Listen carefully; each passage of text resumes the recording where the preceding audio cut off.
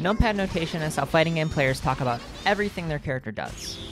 Movement, attacks, specials, defensive options, a mystery called an combos, and all other aspects of fighting games. Numpad notation can be extremely confusing to new players, but it's not so bad once you get used to it. I'm going to teach you in about 5 minutes how to learn numpad notation.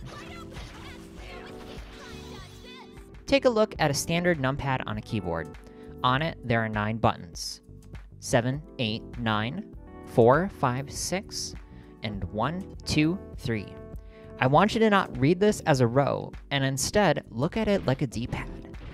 If we press 6, it is like pressing forward on the D-pad. 4 is like pressing back, 2 is like pressing down, and 8 is like pressing up. The diagonals correspond directly to the diagonals of the D-pad. 1 is down back, 3 is down forward, 7 is up back, and 9 is up forward. Note that numpad notation always assumes your character is on the left facing right. If you were on the right facing left, the labels on the D-pad would be flipped. So 6 is always forward, 4 is always back, 2 stays down, 8 stays up, 1 is still down back, 3 is still down forward, 7 is still up back, and 9 is still up forward. Moves. Every game has different letters to represent attacks. In Strive, it's P, K, S, H, and D. In DBFZ, it's L, M, H, or S. In Melty Blood, it's A, B, C, or D. Check the dust loop for your specific game to know your specific buttons. You can combine these numbers with letters to get a move name. For example, 2S is down plus S, or crouching S. 6M is 6 plus M, or forward M. 5P is neutral P, so not holding a direction and pressing P. 3C is down forward plus C, 4MP is back plus MP, 2D is down plus D, and so on and so on. You may see J, then a period, before a move name. This indicates that it is an aerial normal, or jumping normal. When we talk about jumping normals, you will see the 5 omitted from neutral inputs. So JS is jumping 5S. Note that not all jumping normals are neutral. For example, Narukami has a J2B or a 2B you perform while jumping. Specials. You can combine multiple numbers with a letter to form motions that perform special moves. Say you want to throw a fireball. The motion for this is 2, 3, 6, S. That's down, down forward, forward, plus the S button. This is a fireball motion, a quarter circle forward. If you saw 2, 1, 4, S, that would be down, then down back, then 4, then S.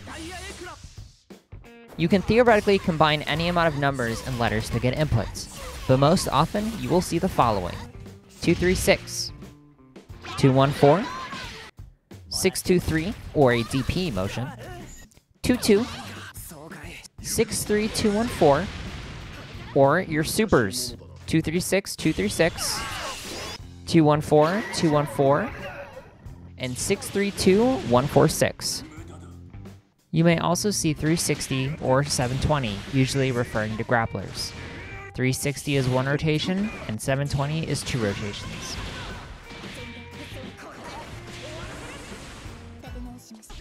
Other notation. A caret or greater than sign denotes where one move ends and another begins. It is there mostly to make combos more readable. 6-6 represents a forward dash, and 4-4 represents a backdash. JC means jump cancel, and SJC means super jump cancel. An example of a combo with a JC in it would be 2M, 5M, JC, JM. CH at the beginning of a combo means counter hit, and represents if the combo is counter hit only.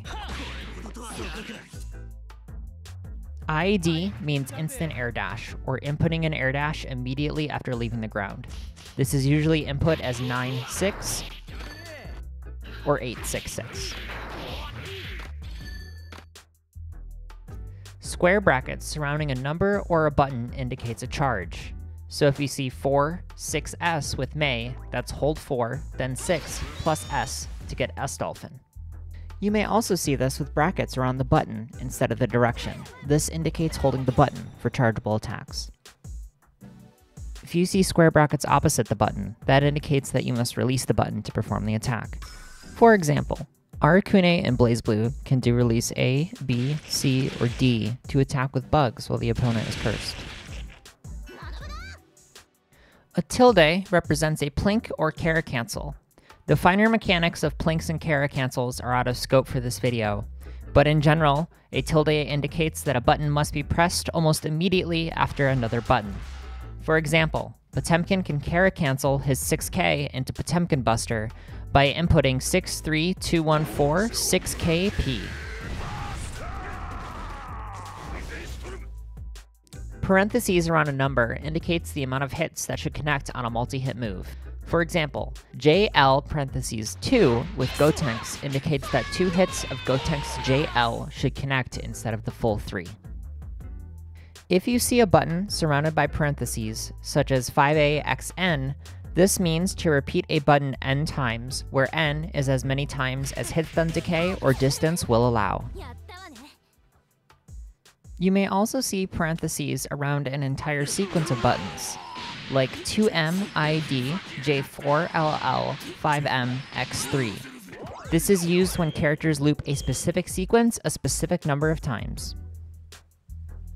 This list is not meant to be all-inclusive. Some characters in games have special notation, and some games themselves have special or unique notation. If there's anything not listed here, make sure to check the Dustloop page for your game or your character. Next steps. Numpad notation is not hard once you get used to it, but it can be quite overwhelming at first.